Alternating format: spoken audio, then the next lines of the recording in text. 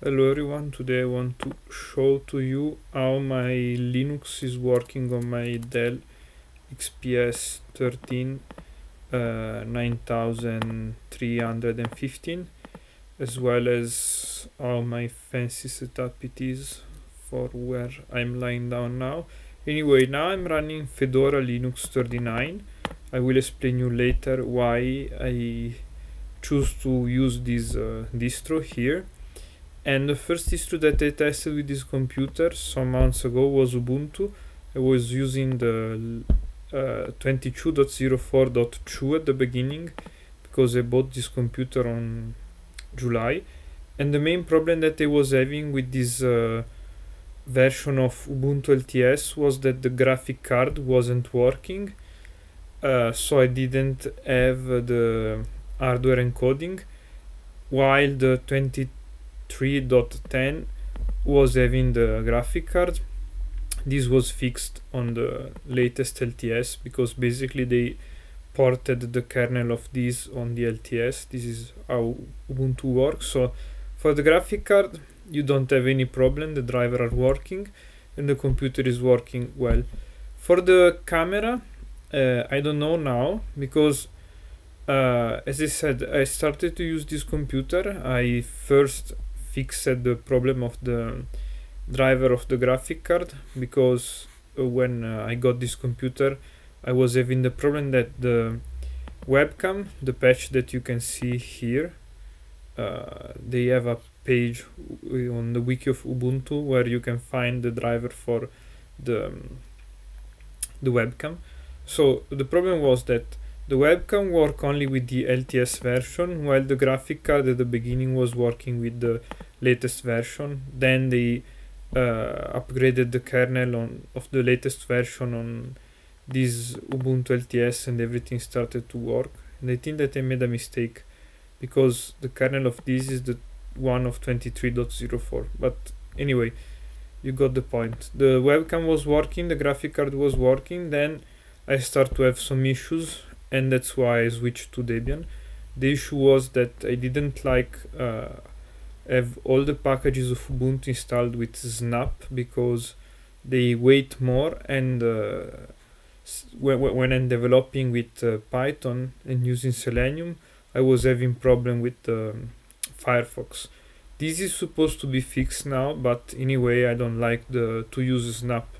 So after a while the camera broke, and also the personalization of Ubuntu, of GNOME, because on Ubuntu you use GNOME with the personalization of the graphical interface. I started to have some issues, so I switched to Debian because Debian 12 was surprisingly good because it was having up-to-date software. Still it has up-to-date software, and which is not a thing that I was expecting on Debian. And also I started to use in Debian Flatpak. There is also, I think that I followed this guide to use Flatpak on Debian, and everything was working smooth. And the thing about Flatpak is that I can choose on Debian whether to install stuff from Flatpak or from apt. The same is same thing work here on Fedora.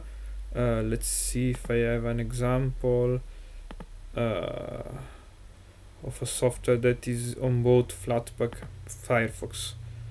Firefox, for example, you can install from the RPM or with Flatpak, and the same is the same thing in Debian.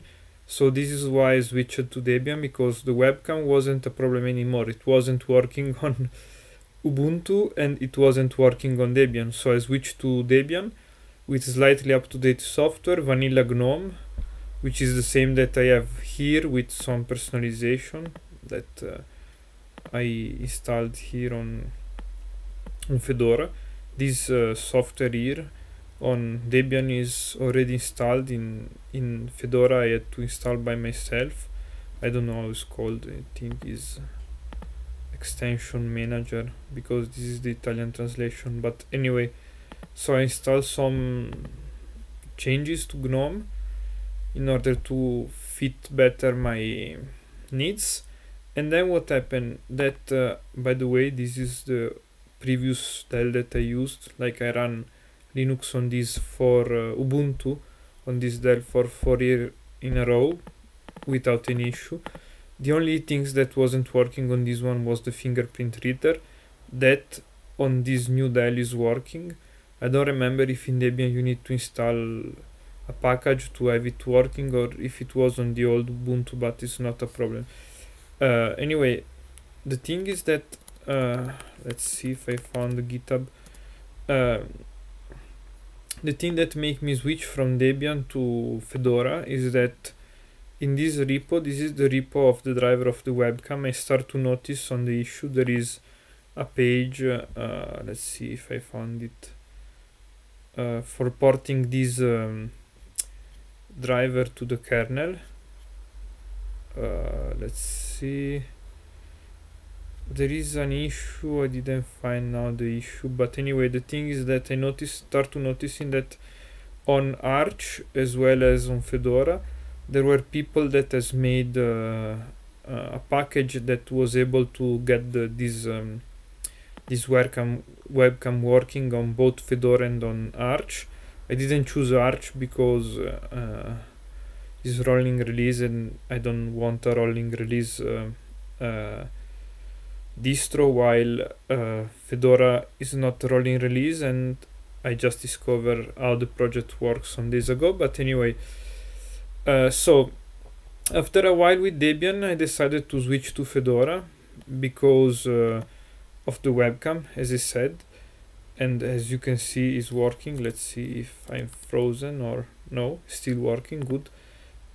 And for having working the webcam here, what you need to do is to, this is for the webcam, yes, yes, okay, you need to do this to run this command, and then it's supposed to work. I had a problem with the enable repo. One of these repo wasn't working. I just searched on internet the RPM package, installed the repo from the RPM package, and then it started to work.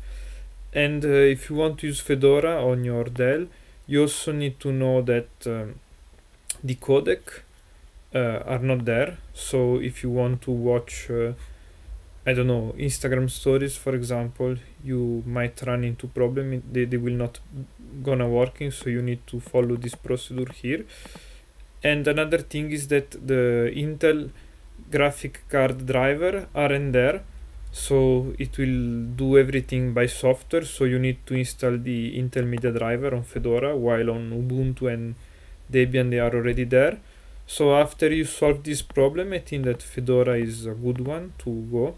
It has already Flatpak installed, and yes, that's it. That's everything you need to know about this Fedora 39 on my computer. Everything is working except for the how it's called, the infrared camera. This is not working.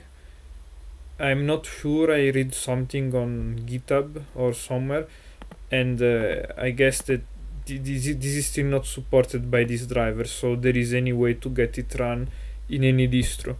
So so to wrap everything, Ubuntu, I don't know if now they fixed the issue. I guess so, because this page, they loaded this page on this date here, which is 26th of October, and I was already using Debian, so I guess that if they made this page about the webcam, like the webcam started to work again. But anyway, in Ubuntu you are supposed to have the webcam working, everything working, except from the infrared, that they will not work in any place.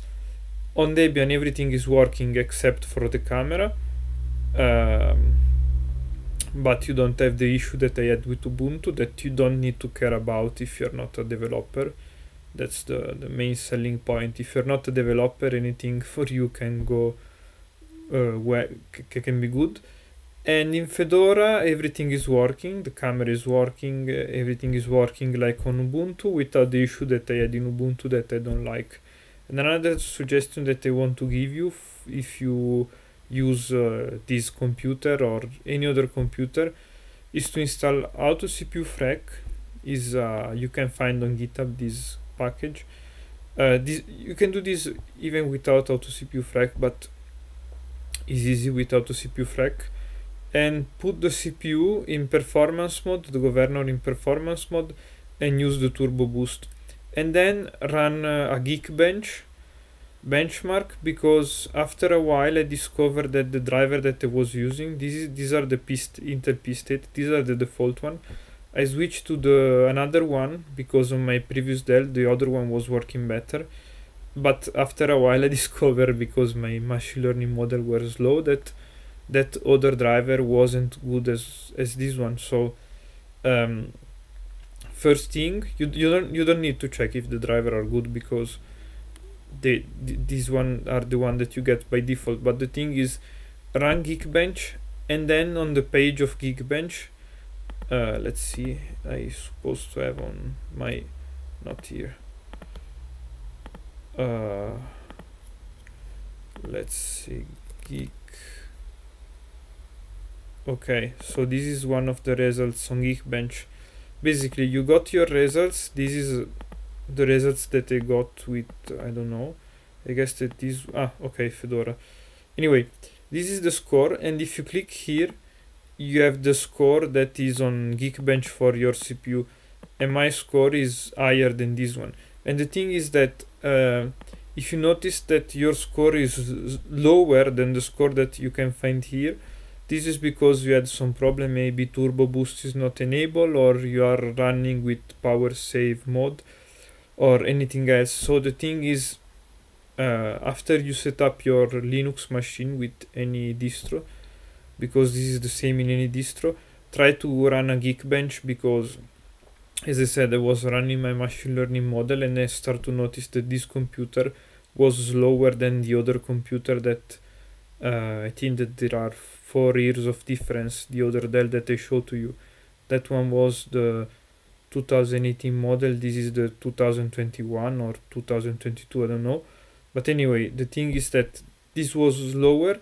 I discovered the problem with Geekbench, and then I fixed the problem. So after you set up everything, try to run Geekbench in order to see if you have any issue. That being said, I hope that I help you to choose your distro for your Dell XPS and to have helped you, and that's all.